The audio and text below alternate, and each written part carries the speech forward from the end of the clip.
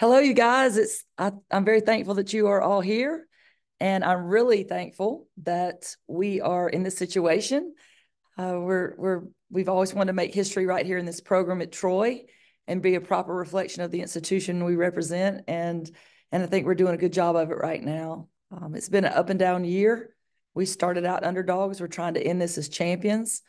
Started out 0-6 at the beginning of the year, fought our way through, kept the faith, and here we are in a very prestigious tournament battling in the Fab Four. So it's very interesting that we get the next game at home. We're thankful for that. I'm not even sure how that happens, but thankful for all the powers that be and the decisions that were made to get it in Trojan Arena. I think it's bringing a lot of awareness and positive things to our campus, which is what we want to do through our women's basketball program. The matchup with Minnesota is an interesting one. We really haven't played a team that's like them this year with their size, and we've played some high level teams, but I think Minnesota is a little unique in several things that they do and a lot of their abilities.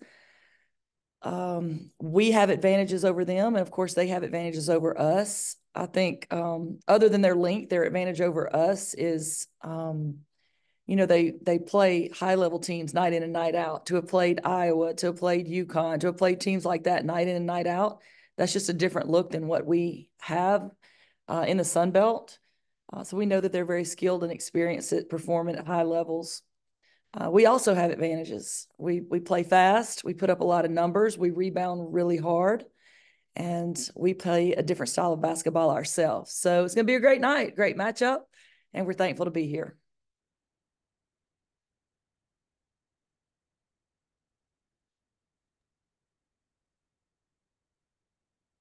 Hey, Coach. So late night last night, you guys said you got into the film room or looking at everything.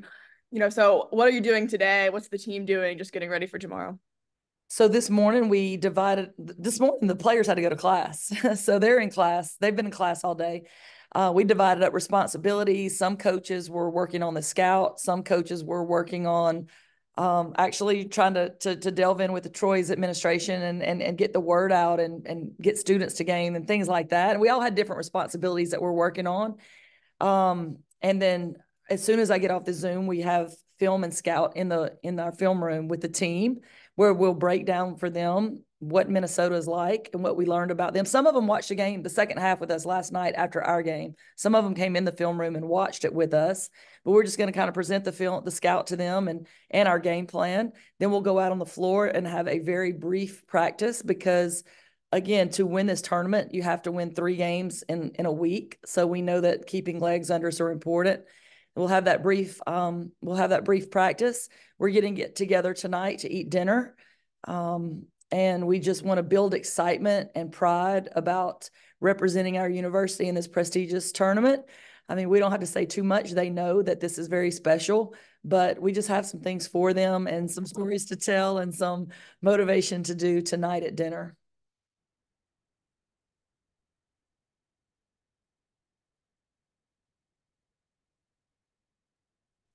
Okay, Coach. Hopefully y'all can hear me now. Yes. Sorry. Yes. You talked last night a bit about how critical it would be to immediately start scouting and looking at this team. Just talk about now a little bit about that game plan and some things you found out early that you're going to have to call on the girls to kind of be able to fix and handle. So we watched the second half of their game last night against Wyoming, and anybody watching the game could see that they play a very slow style of basketball compared to us. So I'm always wondering, the thing I'm most concerned with is what are our team's perception of the other team. It doesn't matter what the coaches know. It matters what the team believes. So last night they got the view, after we played a very fast game against Monroe, that they're just, they're slow it down team. That was their first impression. They're big. They're slowing things down, but they have a lot more to their game than that. We think that we can use our game plan that we had against North Carolina A&T. They had a 6'3" post player that was a big presence for them in the paint. We think we can use that to spur on a little bit about what we do when their big girl is in the game, which is fronting and having people behind and all that kind of thing, all things like that. But they have so much more to their game. They have different lineups, different intricacies they can put in. They can almost change the type of basketball they're playing depending on who's in the game for them. And so we have to make the team aware of all those things, which goes much deeper than what their first impression was of the team by watching a half last night against Wyoming.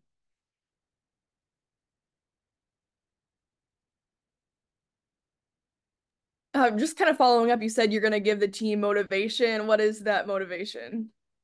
Well, we can't reveal all of our secrets, but again, we're going to eat a nice meal together. They're going to hear about how proud a lot of people in town and on campus are of them, because we're kind of in our own world. I mean, other than going to class, they see other people, but other than that, it's straight to the arena.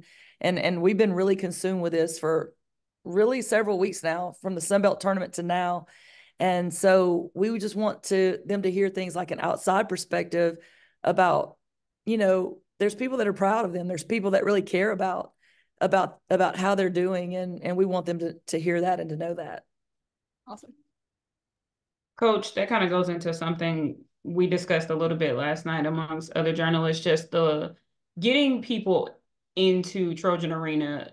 Like a couple years ago, I know we used to pack out that entire building, and I know it's difficult time and people are having some things they want to do, but just talk about the importance of, people knowing that these girls need their support. We're watching the Angel Reese, the Flave Johnson, and just women's basketball is growing so much. So just reiterate for our Trojan fans how important it is to have them there.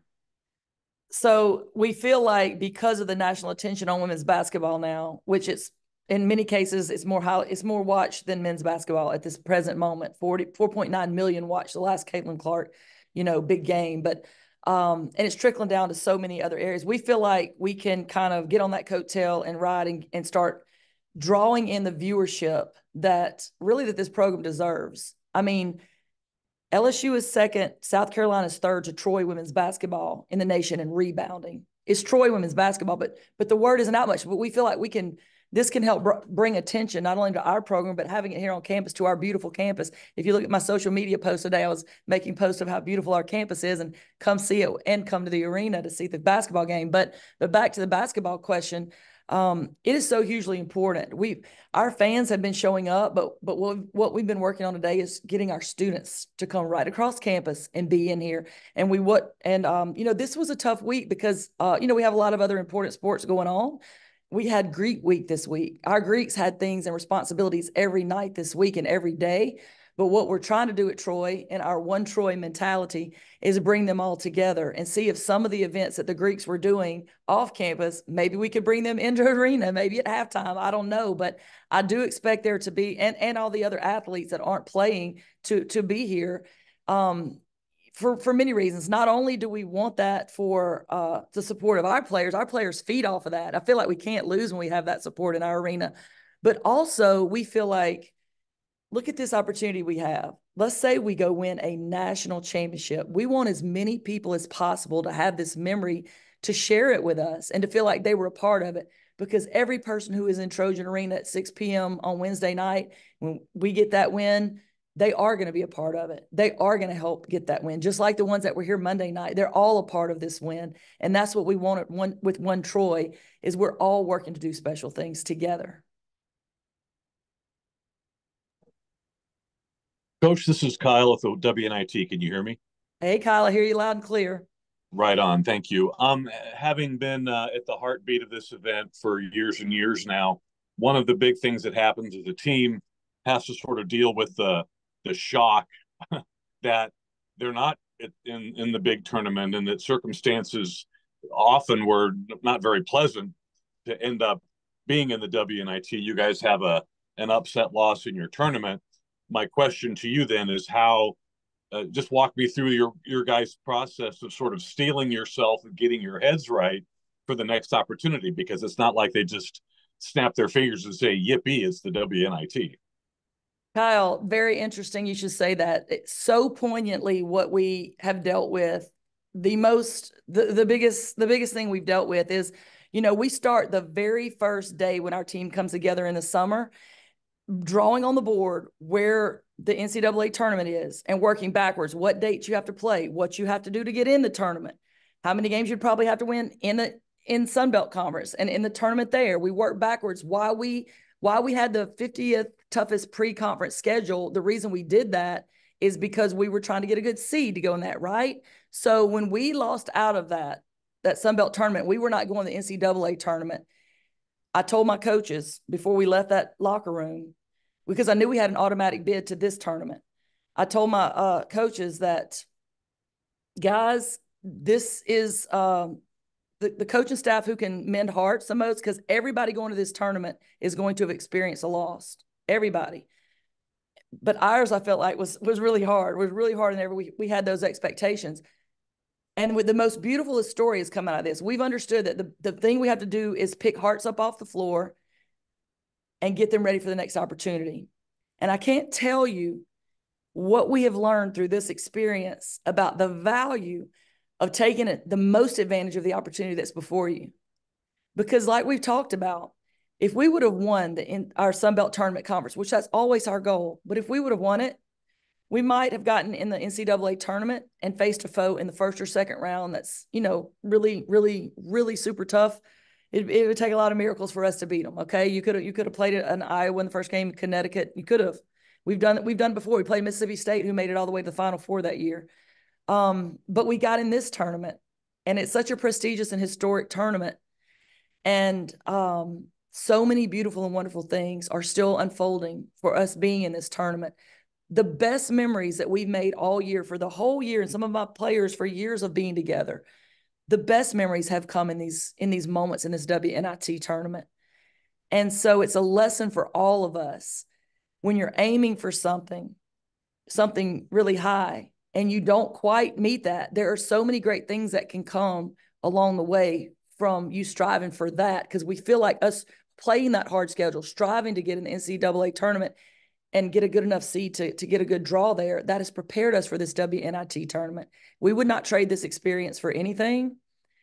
It was a lot of broken hearts to begin with, and now it's turned into some of the best basketball memories we've ever had. And I hope that I get opportunities, and I know I will get opportunities to speak on this tournament when it's over, win, lose, or draw. I saw a lot of my colleagues, a lot of my close friends in basketball opted out of any tournament other than the NCAA tournament. And I would like to talk to them about, in my opinion, what a mistake that is. Because what if we would have done that? We would have cheated our players and our fans out of this great experience. And truly, I've won championships, and I've been a part of special situations at every level I've ever been at. And this has been a wonderful, great experience. So we're just thankful.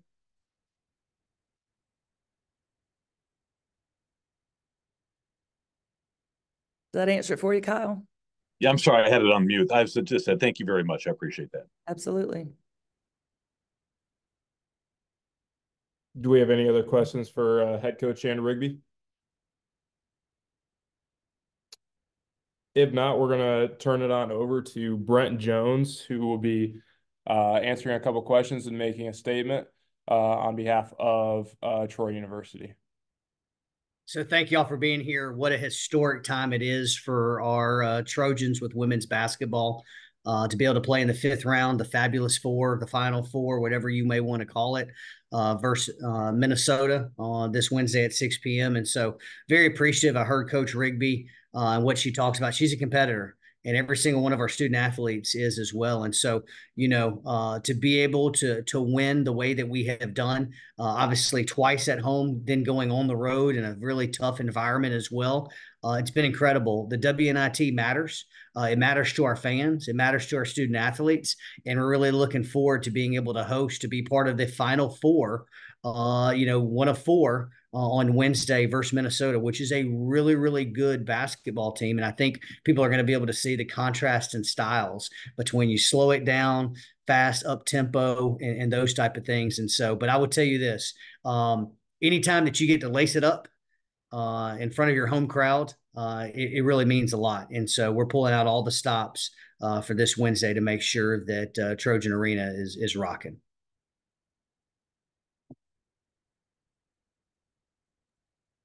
Do we have any questions for Mr. Jones? Yes.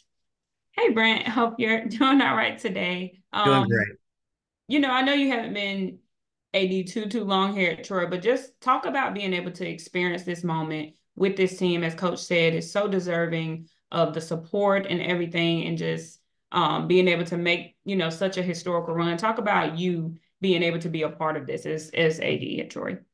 It's simply incredible. And I will tell you, it means a lot.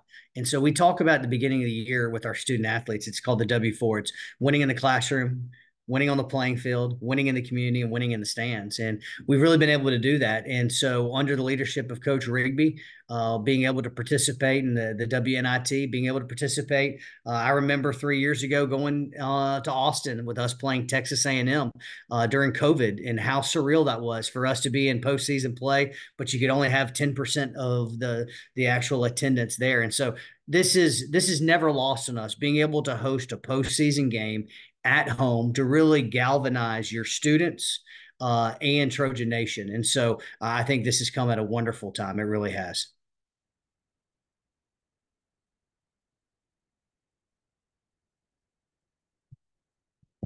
My next question, I'll just ask you what I asked Coach earlier. Mm-hmm. Getting the support, we watched how women's basketball did such a turnaround this season, along with all the talent that we watched in the NCAA tournament and SEC or whatever conference.